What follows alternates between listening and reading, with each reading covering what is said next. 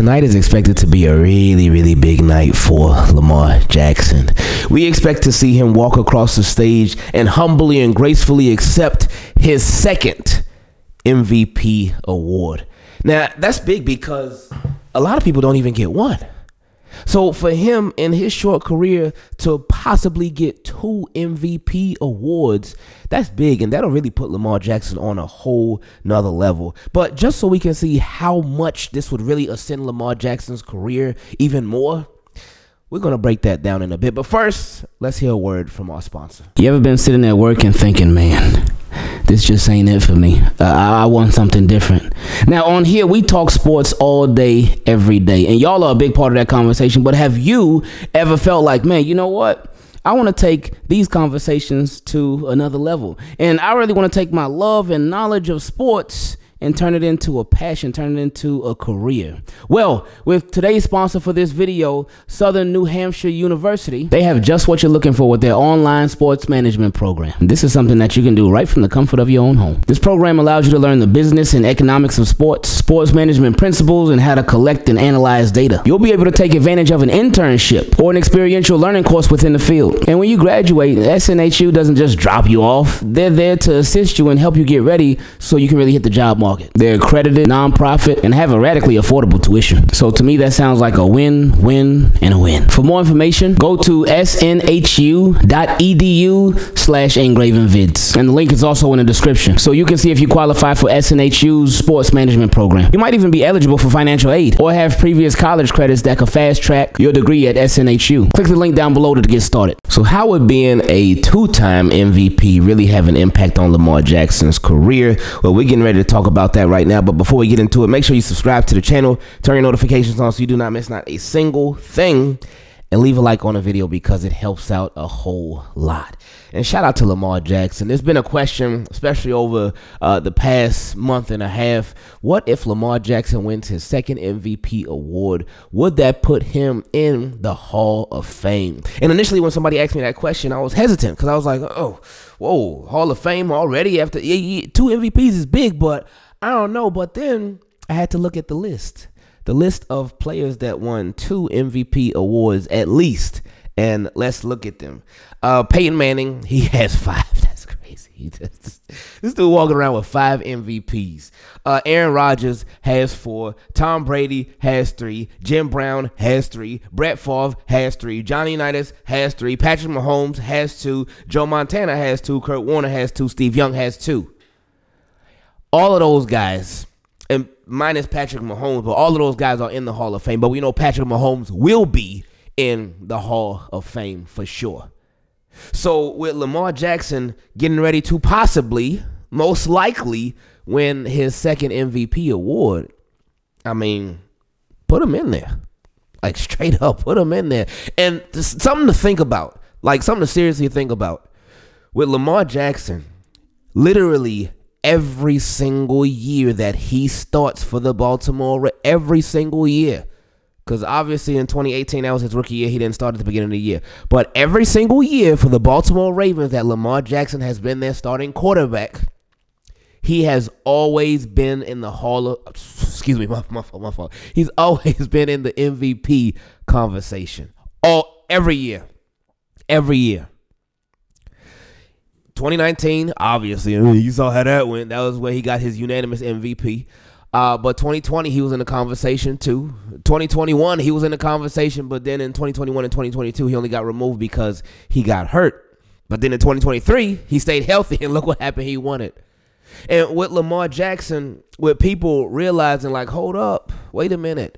It's not all about passing numbers, but it's about efficiency. It's about what you do. It's about how you make the most of your situation. And they're saying like, oh yeah, Lamar Jackson, he's like that. Now, with his second MVP, that would, of course, take him to a whole nother level, which we talked about. But something else that would take Lamar Jackson to a whole nother level, which is still, of course, in the realm of possibilities. And they were right there. They were so close, but obviously we saw how that went, would be Super Bowl. It'll be a Super Bowl. And that is really one of the last things that Lamar Jackson, that's the next biggest thing that he has to accomplish. Well, that is the biggest thing that he has yet to accomplish. Because again, he got the MVP, got it once and expected to get it twice. He got all pro honors. He breaks records every other week that he plays. There's always something new. He done got all these different stats and awards and recognitions and all that. But the next thing that he needs to do to continue to solidify himself even more is a Super Bowl. That's it. The Super Bowl. And a lot of people try to look at Lamar Jackson and say, he ain't got no Super Bowl, so he ain't nothing. But they fail to realize, like, the Super Bowl, it ain't so easy, my friend. And not many people win those things. Obviously, it's only one quarterback every year that wins the Super Bowl. And recently, it's just been a lot of Patrick Mahomes winning the Super Bowls. Tom Brady, of course, too. But Patrick Mahomes, he's been that guy. We'll see if that changes this Sunday. But with Lamar Jackson, a lot of people, they will try to use that against him, like Lamar Jackson is the only quarterback not to win a Super Bowl. There was something interesting that I saw a couple of weeks ago, and because we know that Lamar Jackson is obviously judged with a different criteria than a lot of other quarterbacks. But I saw this a couple of weeks ago, and I was like, oh, that is very, very true. It came from my guy, C. Hughes. He said, Lamar really can't ever have a bad game like his peers without being questioned if he can play the position. And that is so true. Because people will watch Lamar Jackson go out, throw 5 touchdowns. Oh, okay. Oh, yeah, that was cool. People will go watch him run for over 100 yards, get 2 touchdowns in the game. Oh, wow, yo, okay, yeah, that was cool. Nice. But the second, let me know if I'm wrong. I'm not for this one. But the second that he goes out and has a bad game, people say, oh, he'll never be able to do it. Oh, he'll never be able to win the big one. Oh, he ain't quarterbacky enough. Oh, Lamar Jackson just can't get it done. Oh, should he have played a different position? It never fails, and it's been like that for years, and it obviously doesn't seem like it's going anywhere. Because even after the AFC Championship game, and that obviously was not a good game from Lamar. Wasn't his worst game, but certainly wasn't his best. But after that game, after the Baltimore Ravens and Lamar Jackson lost, the question was asked, will Lamar Jackson ever win a Super Bowl in his career? And it's funny because those questions, and I get it because of the timing of everything. It was an AFC Championship game, and that was a game to get to the Super Bowl. But the questions like that, they always come about when Lamar Jackson has a bad game. That's when people want to question his career, when he has a bad game. After good games, people won't be like, oh, yeah, he's this, he's that. No. After a bad game, it's like they sit back and they wait.